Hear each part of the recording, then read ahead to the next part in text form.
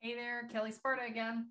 So last time we talked about holding relationships lightly, and I realized that I had more to say. So I'm doing a second part to this. And the piece that I want to cover this time is simply the idea of how you're holding your relationships. So I told you about how to not be stuck in your relationships, how to take your power back, and how to do all of that. The next piece I want to talk about is how do you not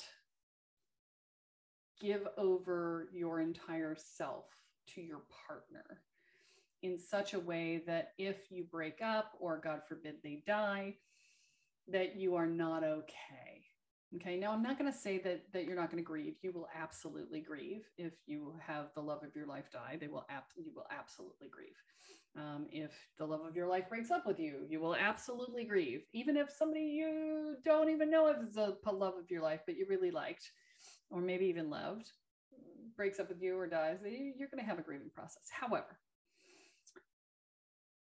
the difference here is in buying into the fairy tale of happily ever after and forever, the word forever, right? Because by the nature of the fact that we are mortal, all relationships will end. I'm going to say that again. By the nature of the fact that we are mortal, all relationships will end, whether they end through a breakup, through death, they will end. Okay. So yeah, I don't care if you're in the same soul family, do whatever.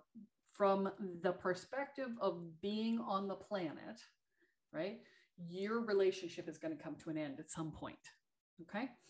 And so it is super helpful to not get stuck in this needy, dependent place if you keep that in mind. If you practice the idea that this person may not be here one day. Not that you're manifesting it, but you just try it on every now and again. And you're like, okay, so at some point this person will go away. And how do I need to hold myself in this relationship right now in order for me to be okay when that happens? Because it's not an if, it's a when, right? And so that's what I mean by holding the relationship lightly. It's about not making your identity dependent upon the relationship.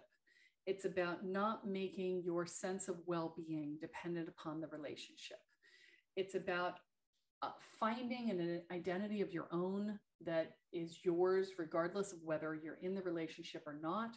It is about finding a way to feel loved and cared for, whether you're in a relationship or not. It's about finding a way to love yourself so that you don't have to have someone else telling you that you're worthy of love in order for you to feel lovable. These are all ways in which you learn to stand on your own while in partnership with another. Okay.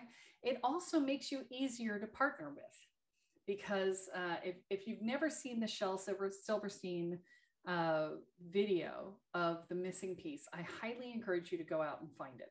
I will put a link in the description and in the show notes so that you can go find that.